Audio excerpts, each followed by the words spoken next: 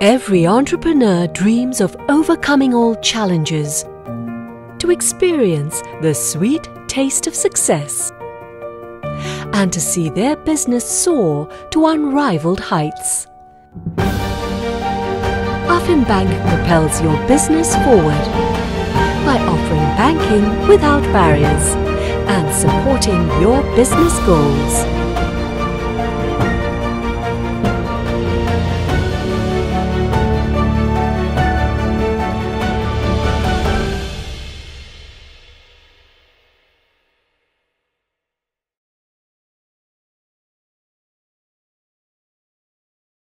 Okay.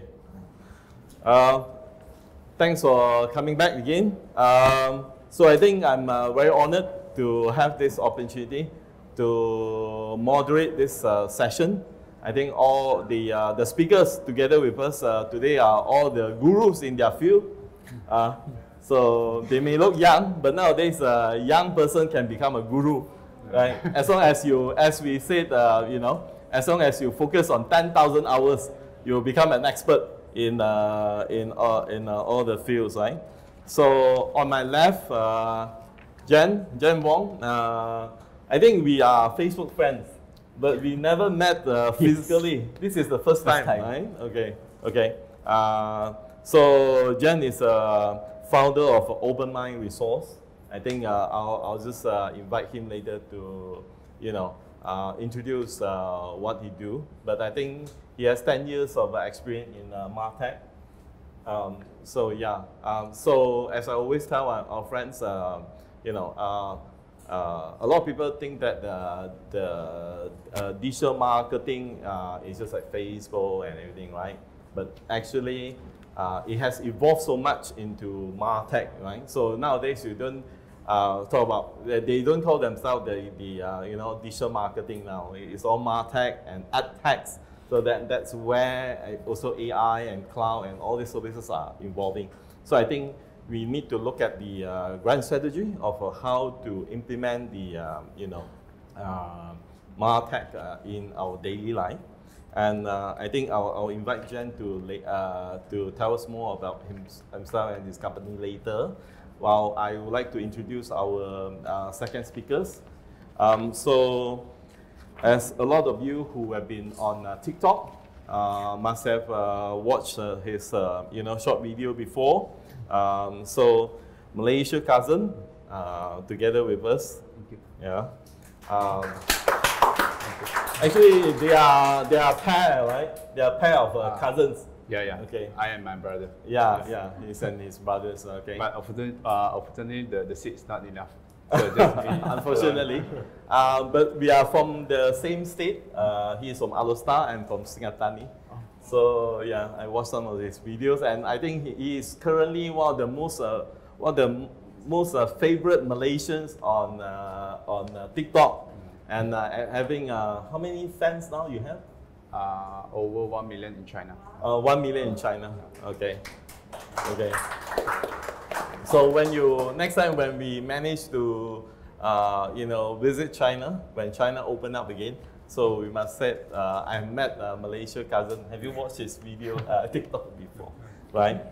And finally with us, our final panelist, but not least, CK. You know, I purposely wear his white shirt, OXWHITE shirt today, right? Because as a moderator, I need to promote, right? Okay, to promote all my speakers. So OXWHITE, so he's a founder of OXWHITE. Started with non-iron white shirts, but now moving into all other apparels as well, and very popular. I think he has managed to raise 5 million in ECF, more than 5, right? But when a few years ago, it was a record, right? One of the largest equity crowdfund record in Malaysia. But now I think recently the record has been broken by Ganesh through commerce.asia with 20 million. So it also shows that that was a few years ago, 3 years ago, 4 years ago. 2 years. 2 years ago. It means that our size of our economy has grown so much, right? Okay. So I think we want to talk to them about how they grew their business and the kind of challenge they've been through. and then how do they, maintain their business and facing new challenges. For example, I think most of us have discussed about nowadays staff shortage, retention, and that's all the major issue. How do you cope with that? And also, I think I would like to use some of the things that happened recently. Like everyone just watched yesterday the Oscar, the so-called violence. So I think it's important as an entrepreneur as well, how to maintain your psychological health, maintain your coolness, maintain your, ability to deal with all the pressure. I think that's also one of the key reasons why they are standing tall today with us. So let me start by inviting Jen. Maybe you want to introduce a bit of your business, although you are famous already. No, not at all. And then, just run us through a bit of, how you started the business and scaled it and the kind of challenge. Sure. Good afternoon, everyone. Very nice to be here in a physical space, a physical event. For the past 2 years, it's all about speaking to the screen. Felt a bit lonely in my room just talking to Zoom, I'm sure many of you can relate to that, right? It's not just me. Okay, I see hands up. Excellent. So I come from a company called Open Minds. We're a MarTech consultancy firm based in Malaysia, Singapore, and in Hong Kong. We serve clients from all over the world, from Germany to Austria to Mexico, even in Russia. So that kind of affects us a little bit as well. But what we do is we help clients really figure out how can they bring whatever they're doing in marketing to merge with the world of technology. How can you use technology to enhance some of these things through data analytics, through the usage of apps, through integration, through automation, through AI. And that's where our company helps clients to basically create a blueprint in making that happen. This year, we celebrate our 10th year anniversary being a bootstrap company based in Malaysia. That's something that we are very proud on. At one point of time, through our growth, we were also based in Kazakhstan for about 2 to 3 years. That was a very interesting experience. And I think for us at Open Minds, we have always been very passionate in helping companies merge marketing and technology. 10 years ago, we were in an industry where in companies, marketing and technology teams sit in 2 separate corners in a room. They rarely interact. You speak to a marketing guy, they'll say, don't talk to me about tech. You speak to a tech guy, they don't want to listen anything about business. But we have always been the middle person trying to merge these 2 people. And in the past 10 years, we have seen how the industry have changed, the perception have changed, more and more people being aware of the importance. And we are very happy to be one of the bridges to help companies do that. That's why in the recent years, we also launched something called the Open Academy, that not only helps companies figure out how to do this on their own internally without hiring consultants like us, or even subscribe to the app and learn it on your own for free. So some of my colleagues of Open Academy are also here. I think you probably speak to them earlier, but that's, I wouldn't hold up more time and pass the time to my fellow panels as well. Thank you. Thank you. Edison. Yeah. Okay.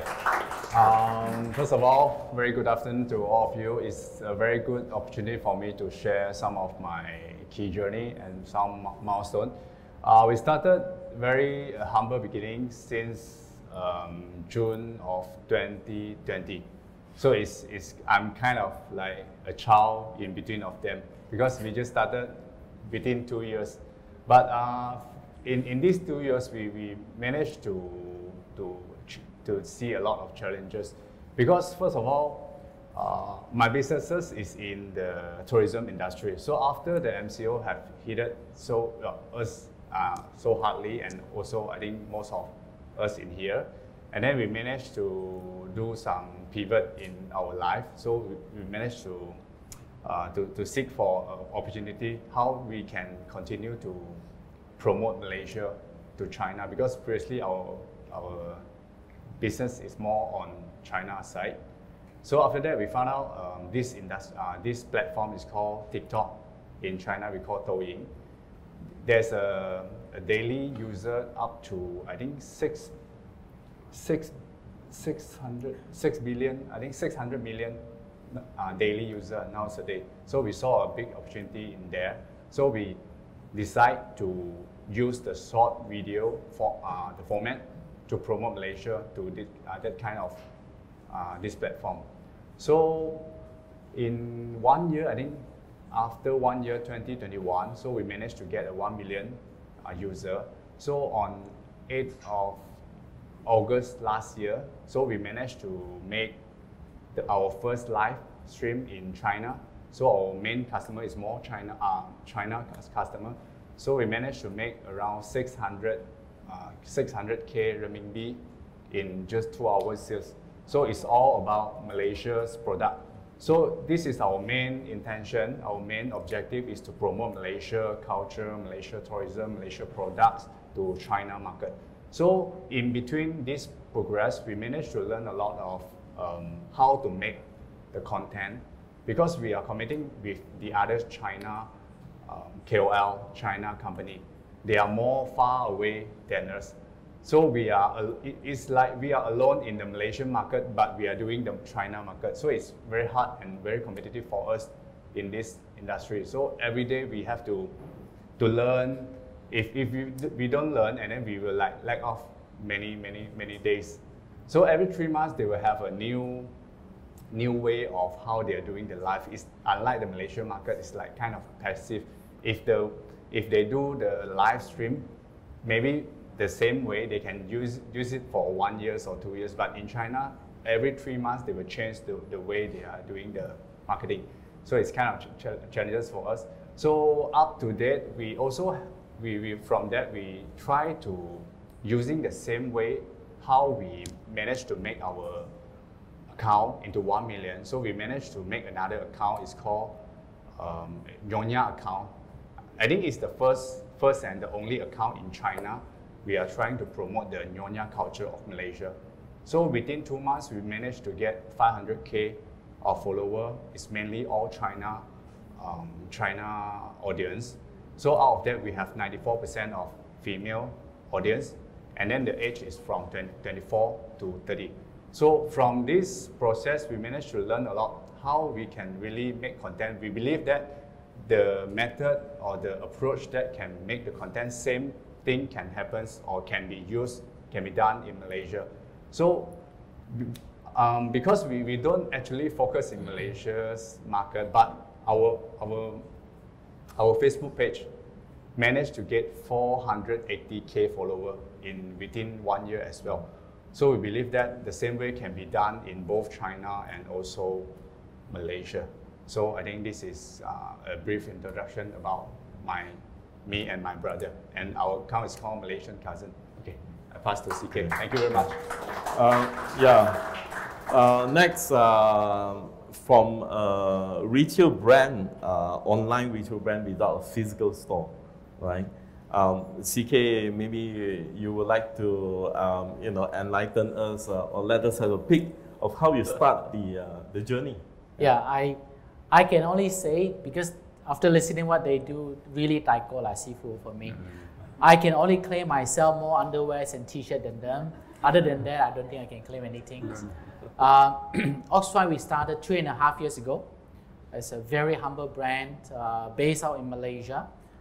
Sell the world's toughest product, which is the white shirt, our friend Kai Ping is wearing. Because at the time when we started, 99.9% of the men's we survey don't buy shirt online.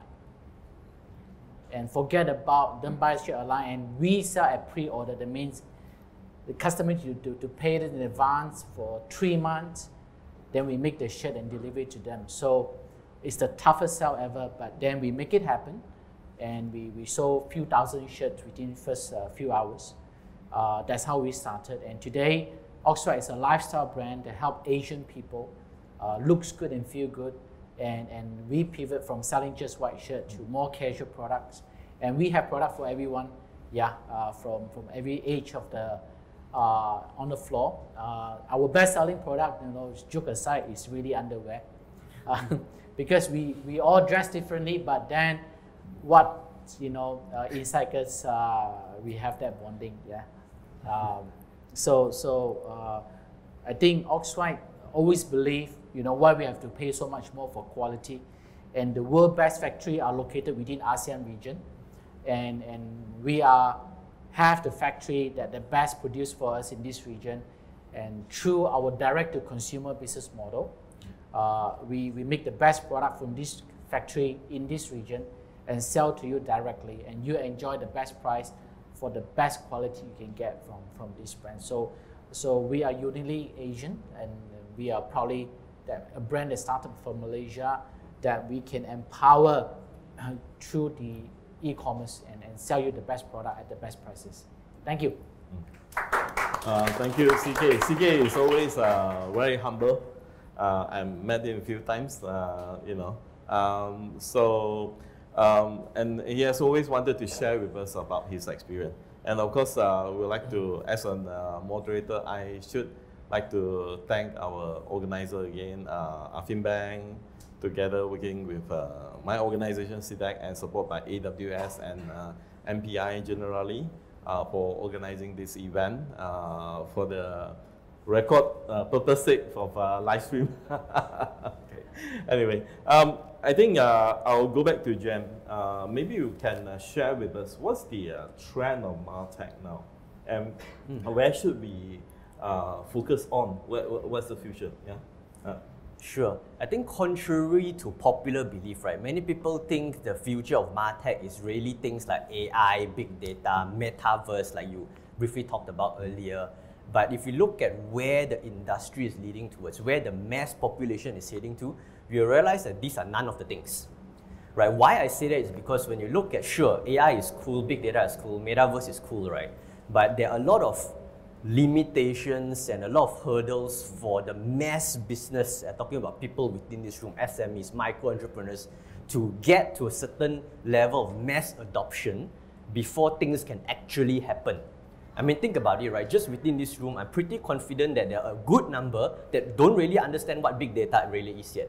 What is AI, right? We've probably heard of these terms. Maybe you're more familiar with metaverse because you've seen videos and all that, but how many of you have VR headsets at home? How many of you tried Oculus Rift before? How many of you can go on something spinning and you don't get dizzy? Right? I cannot. Until we solve certain things like that, certain trends like this are cool to look at, but not exactly the immediate things that we need to invest our time and effort upon. So coming back to the original question, if this is not what it is it then? Now, very interestingly, right, if we had this event right before COVID, my answer would be totally different. You know why? Because these 2 years actually greatly changed and challenged how us as consumers behave using digital channels. Just think about it, right? The amount of time we spend on social media, on our tech devices, it has not just doubled or tripled, but for certain tools like Instagram, right, 16 times increase of engagement. TikTok grew more than 10 times in Malaysia, the usage during this period of time, which only equals to one word, content. The thing about content marketing, it is nothing new. It's probably not sexy at all. Some of you may hear, yeah, this guy, Jen, talk so long at the end, say content marketing. I already know this, right? But the difference of what's happening with content marketing right now, you have seen the evolution of how brands are approaching content.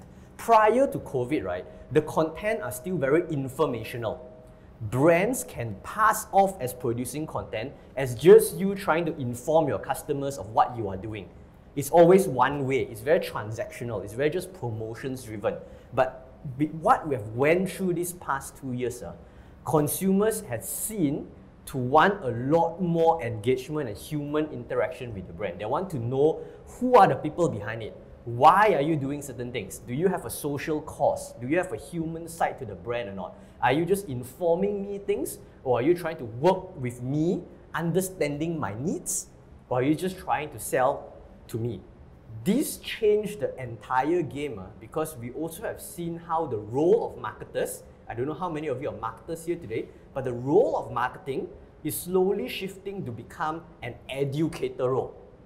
And it's very different because a marketer's role is just about awareness, it's all about conversion.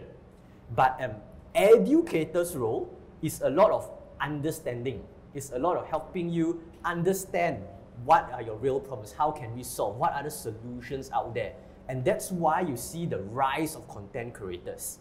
Right? That's why you see content creators like himself and so many others. Right? It's an era of content creators, not because it's easy, But because us as consumers, all of us in this room are first consumers, we desire such a content.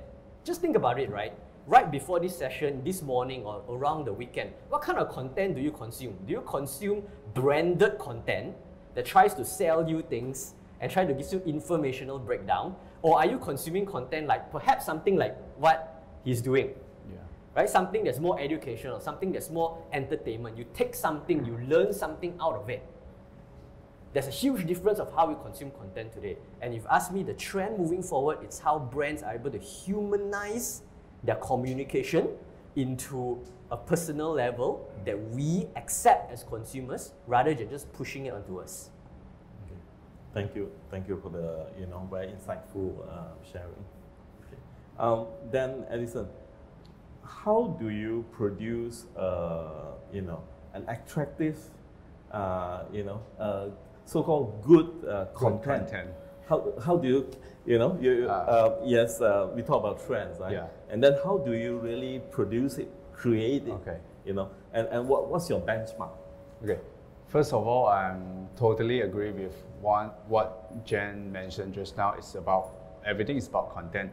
Just about this era is the content is available since last time ago. It's just how the distribution way of it.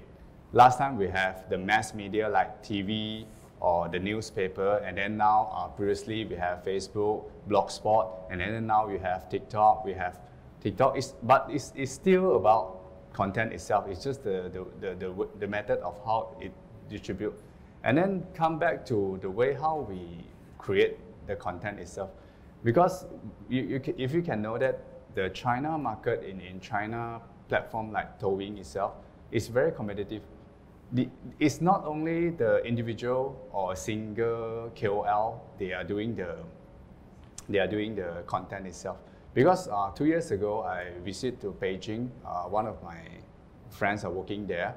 So out of 200 KOL, they have around 1,000 people just to manage 200 KOL.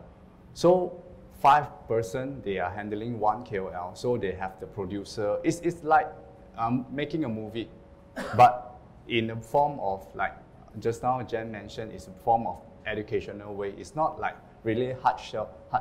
For example, if Jen is a cyclist, he like to cycling a lot, and then every day on TikTok he just posts on how the journey on how he's cycling from A to B, and then he share he are using what tires or what carbon or what anything, and then eventually the followers comes. It's all about his favorite, which is cycling.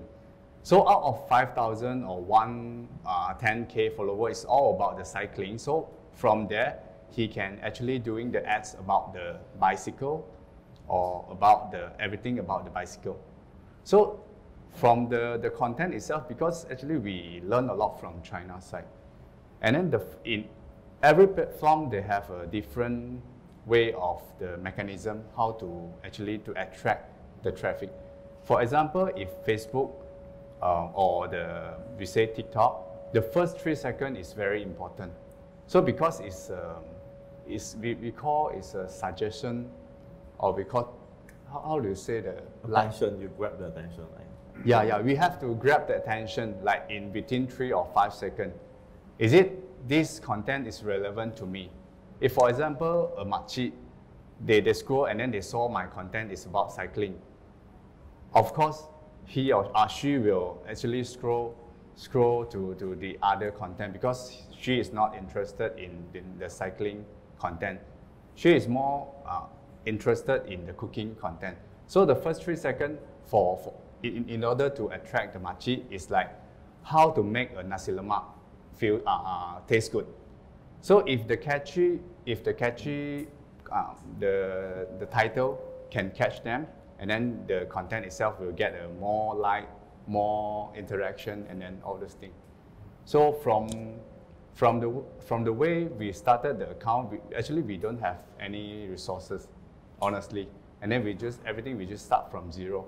I think if we can do it, I think most of us in this hall can do it. For example, we have a video is shooting about the nasi lemak of Malaysia. So the cost of making that video, perhaps like 3 nasi lemak bungkus, maybe cost about 5 ringgit. But for that video itself, we actually gain about 10 million views in China.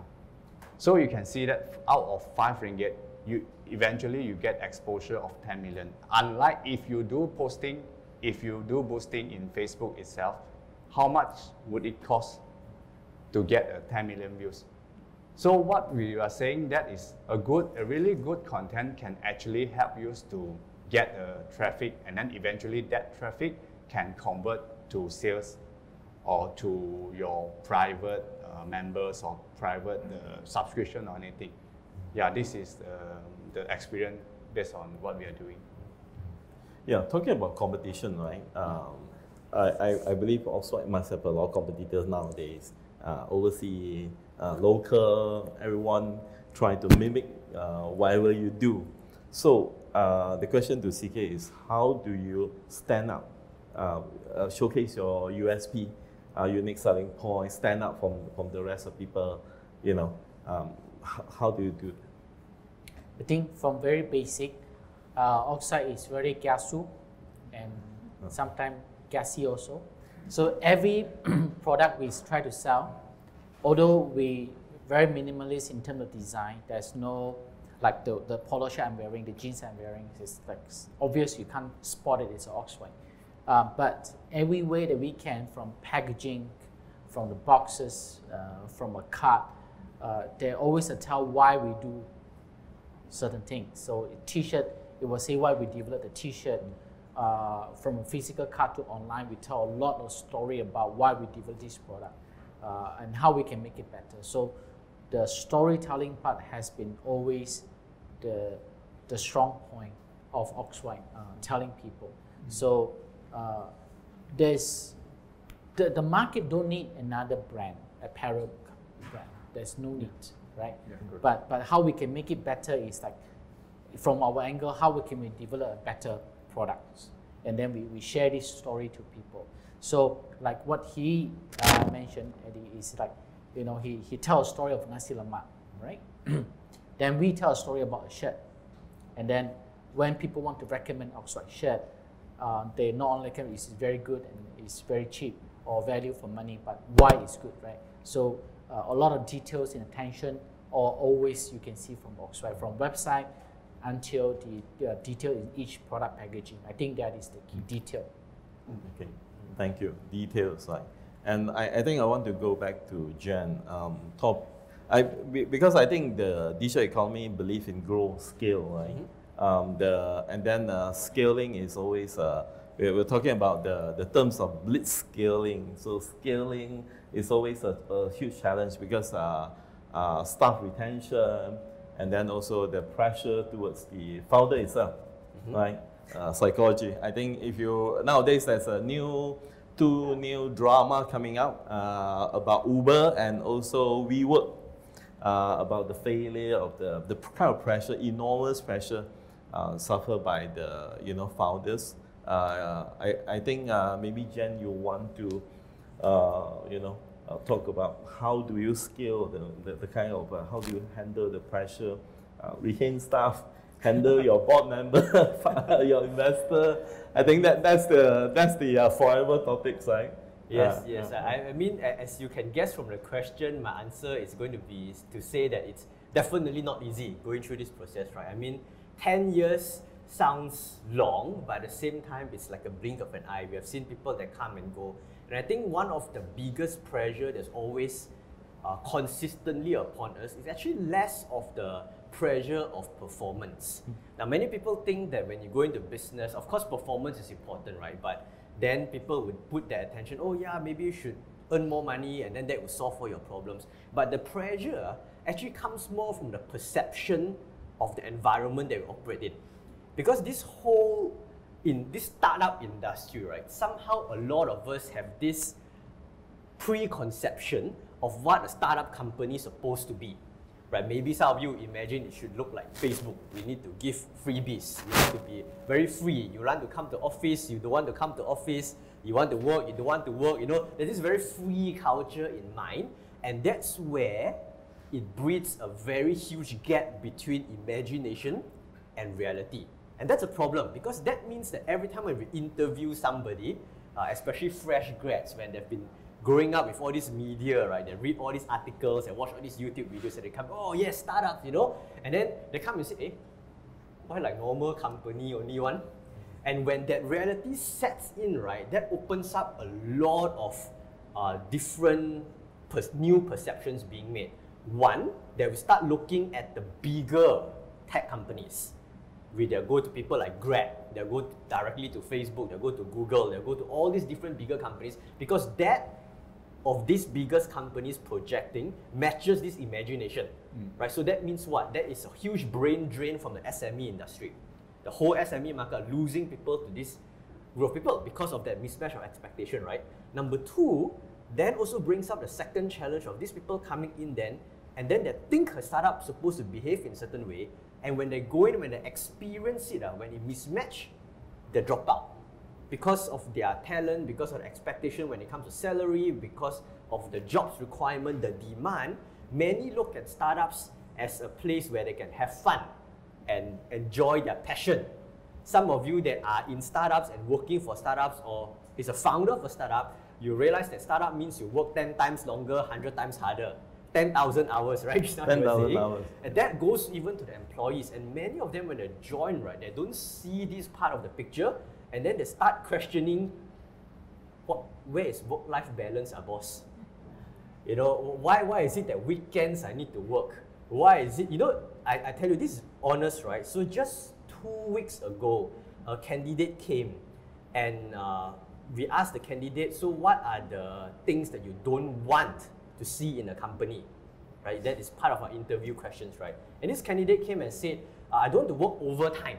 Okay, common, right? How many of us, I know a lot of us don't want to work overtime if possible, right? So it's fine. So I asked, what do you mean by overtime?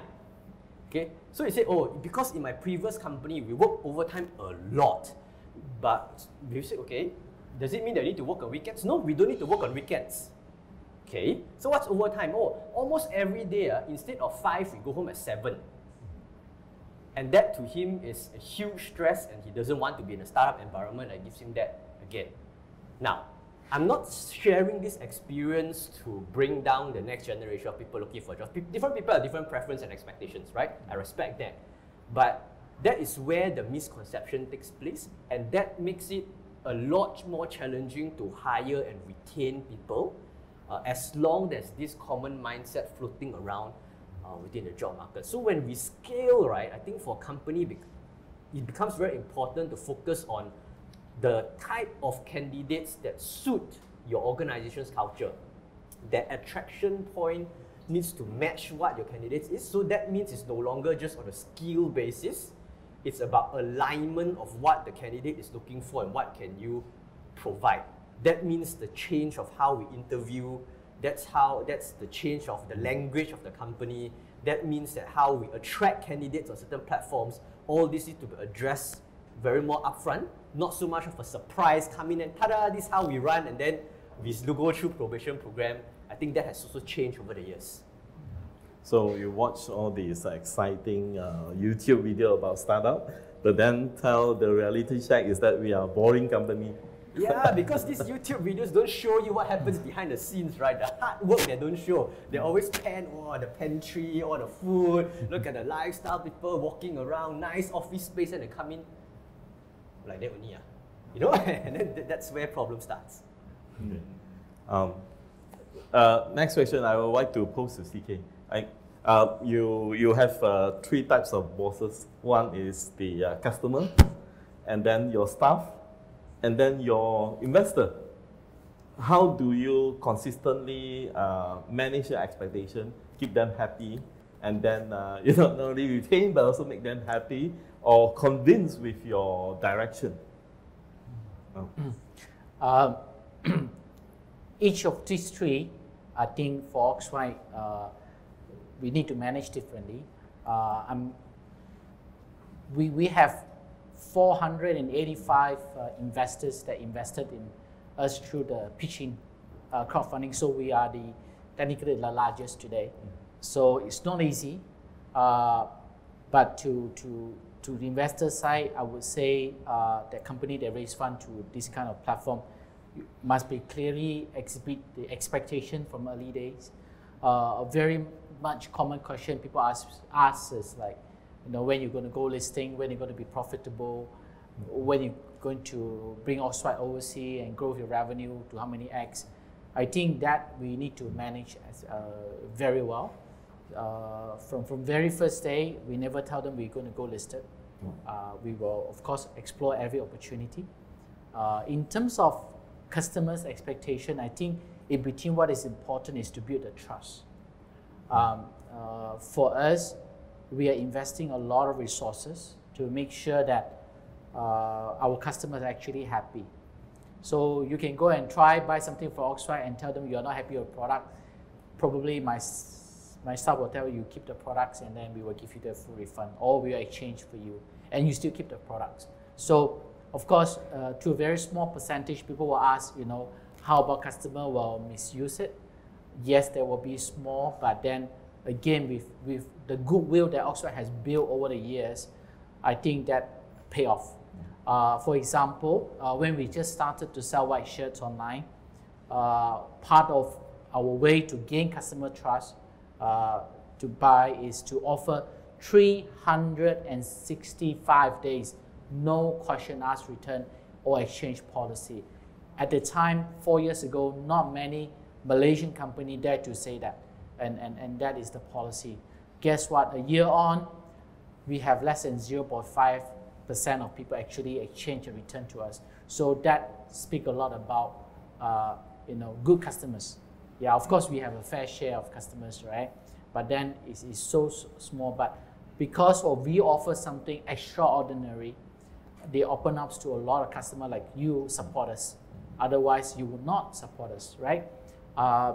And for employees, Jen is one of my good mentors. I actually consulted him how to make our employees happy. He has a very good policy in place to wow employees. We learning part of it. I think we attract, we didn't attract. We like to hire young talents that without experience, so we can groom them in terms of the mindset and how we do things.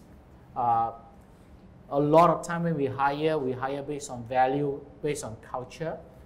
That is another topic we don't talk all day long, but it's more like, is the people you like working with or not, right? A lot of time when we make decision, or I entrust my team to make a decision, is based on the common sense, right? But common sense to people are different from one person and another. So to hire a good team, to have that common sense, we must like the person first. So every channel is different. I try to, sit in the interview as we can. So I will get the sense of the person, whether I like to hang out or not. If not, even he's very talented, I will give it a miss. So every channel is different. So customer service, we are very demanding. Until today, there are people still write to me through the Facebook, Instagram, asking questions, when you restock this, and I will take time to reply. And when we send out newsletter to a few 100,000 customers, certain newsletter, for example, a notification of price increase, that was sent out from my email, not from my general email. So anyone can reach out to me. So that is what it shows, to build the trust between the customers and us. So every level is different. Thank you. There's a story about Steve Jobs that actually he replied almost every email. Yes. So that's a saying in Silicon Valley. So Edison, I mean, you must have been, there must be a lot of comparison, right? You compete with, you are in the most competitive market. You compete with the talents from China, and then also locals, right? Everyone is also trying to do the same thing. Yeah. So how do you maintain that balance? I mean, Of course, people will also, we also have a fair share of number, maybe 50% of the people are very negative, you know, criticizing, that kind of thing. So how do you handle it and also keep on coming out with your brands of content which is at the highest level?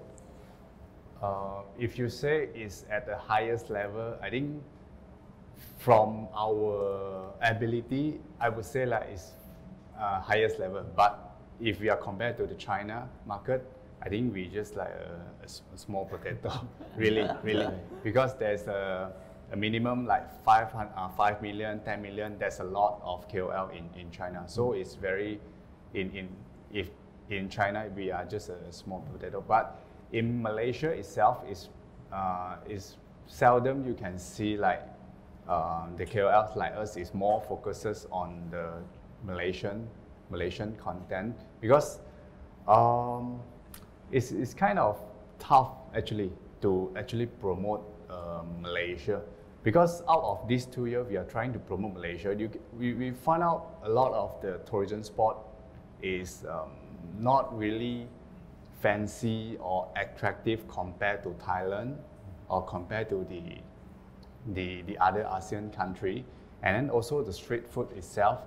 So we already cover like in Penang, we already I think cover more than 20 or 30 kind of street food, and we are out of idea on what to do the content anymore. So it's kind of hard for us. But compared to the street food in Thailand or the island or the point of attraction in Thailand, we can find out, or there's always a lot of things to do. So we found out also the China people, they also like about more about Thailand compared to Malaysia. So it's very tough for us, the first thing. The second thing is about our culture and our ethnic. Because in China itself, they are very sensitive on this ethnic issue, especially like their issue between the China and the Western part. The Western part is more towards Islamic state, and then it's a very sensitive issue. So every time if we shoot about our Islam issue or the religious thing, they kind of ban us to promote in their platform. So it's kind of passive for us to actually can fully cover on Malaysian. So sometimes if we do live, and then we shot our friend Malay girl as anything, or speak Malay, and then they will just cut off our live show, or they will just block our video. So it's very tough for us. So we just pray to God. So we just do the best, just do whatever we can to provide value and provide the helps to Malaysia. Hopefully, after the pandemic, after China can come in, hopefully our video can bring a lot of China tourists coming in, and hopefully can benefit all the industry in Malaysia. This is our main intention, firstly. And then just now you mentioned about how to keep the videos in quality. So now we are in the midst of taking in people coming into our company, our workplace. So now we have around 10 person. But in Malaysia, if you want to actually look for content creator industry, they are pro in script writing or anything. It's kind of hard because it's very new in Malaysia actually to focus in just content creating. It's very hard. So we have to hire the fresh grad. So in our group, in our workspace, it's more about Gen Y. The youngest will be 2002, I think, the youngest. And the eldest, I'm the eldest, of course. And the eldest should be 1998. So the year gap is very young. And then I have to create a really cheerful and joyful environment for them. So I don't actually do like just now what you mentioned. It's very hard for them because if in a very strict or very tight working space, it's kind of limit their creativity. Yep. So I have to create a really fun environment for them to actually have a good idea for that. So for me, I don't mind if my account been destroyed by them. For me, it's like I hope that everyone come in my workspace. You have the opportunity to learn. So if I hire, let's say for 5%, so every person they will have their own template. They write the script and then they shoot, and then they edit, and then they post. After that, you do the feedback so on what is the result, and then after that, you improvise, and then if the plan A doesn't work, and then you go for plan B. So out of 5 staff there, they are doing their own thing. So I giving a lot of gap for them to actually improve. Yeah, this is how we keep the content really goes on. Yeah. Jen, maybe in a quick summary, how to become a good and influential MarTech company? Wow. To short and brief somehow. Yeah. What's the key ingredient? I think one of the main things is, especially when we are talking about content marketing, that being the trend forward, I think the key thing is to build your own personal credibility. I think that's one part of marketing where a lot of companies fail to realize its importance. They always focus on awareness, but awareness does not necessarily equal to credibility. So I leave that here because credibility for every business in different industry could mean different things. For some, let's say for him, it could be the number of views, the number of followers, that could be credibility. That may not mean anything to you, right? Let's say your company's corporate video get 1 million views, it may not mean anything to you, but you may have different criteria surrounding your business. And the idea here is that for you as a company or you doing a freelance or whatnot, to find ways to ask yourself, what is the definition of credibility of my business to my customer? If you can start listing out those things and to build upon those few areas, that would already establish what you have just said. CK, what's your prediction of the next big thing of a retail business? Omni-channel, or some retail from online, now they start to open up shops in or offline, or the omni-channel, the offline guys going online. So what's the next big trend? I would say, for what I know, because I only sell online, I don't have a retail shop now, but it should be in the ideal state, is whereby we should know who comes into your shop, even to the venue today. Like for example, if today work is the event organizer, like a host for this space, for work, I mean this co-working space, they should know all of you that has came here before, right?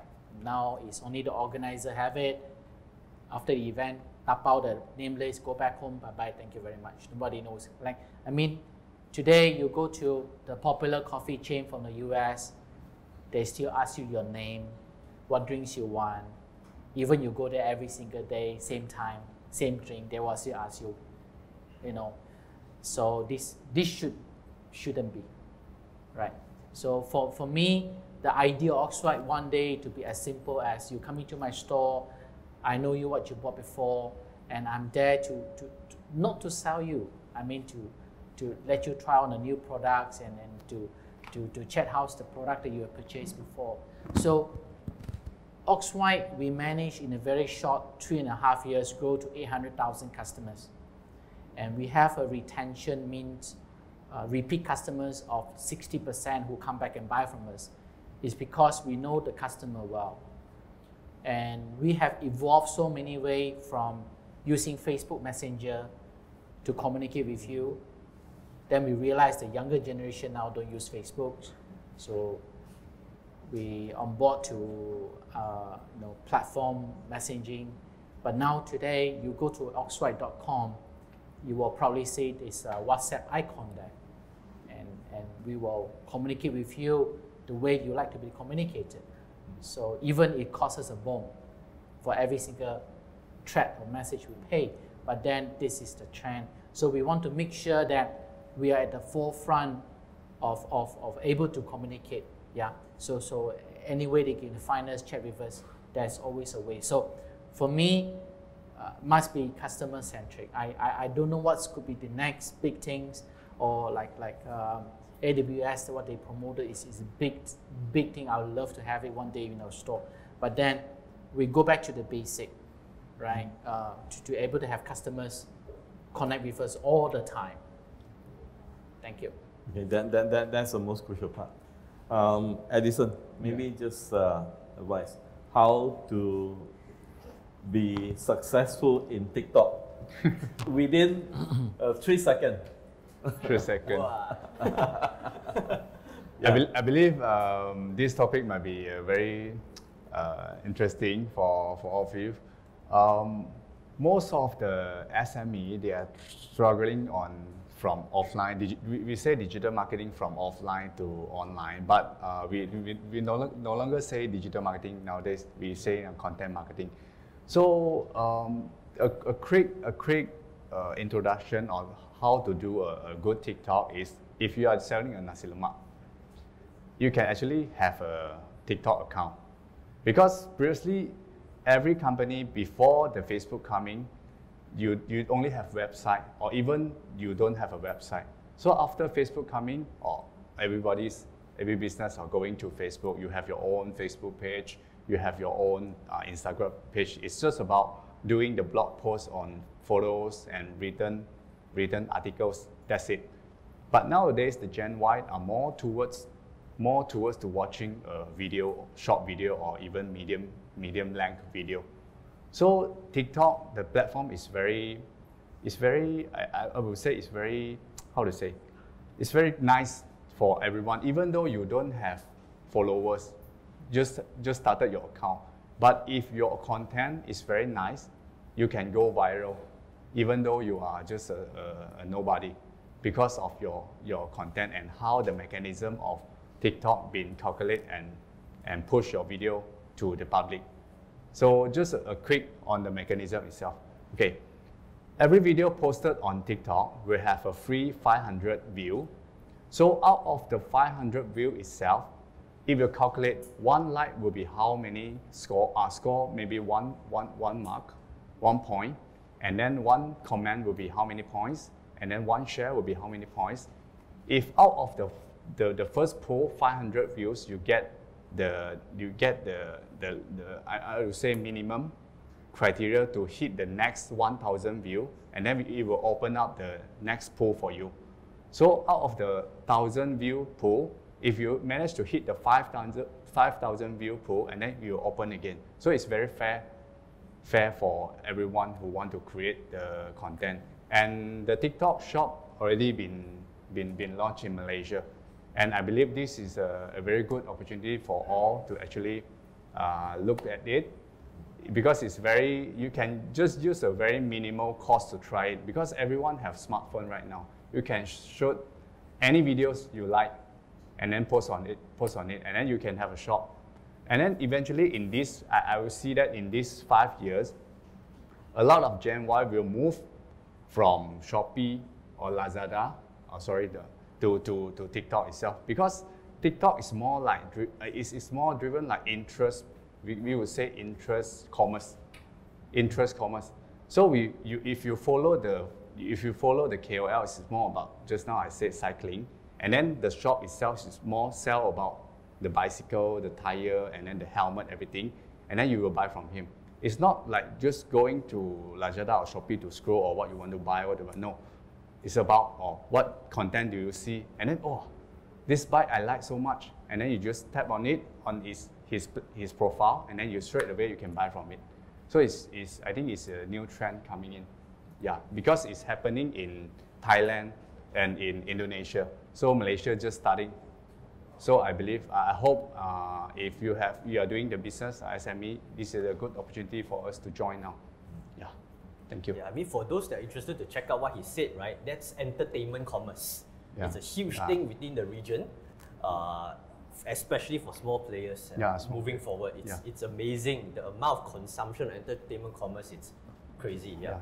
Check that out if you're interested. Okay, with that, I would like to thank all three of our speakers. I think they share wonderful insight about the journey, on digital economy. I would like to thank Jan, Edison, and also CK. So feel free to interact with them afterwards and before we go to the next session. And again, I'd like to thank Affin Bank and this event. Thank you. Okay. Thank you. Thank you, panelists.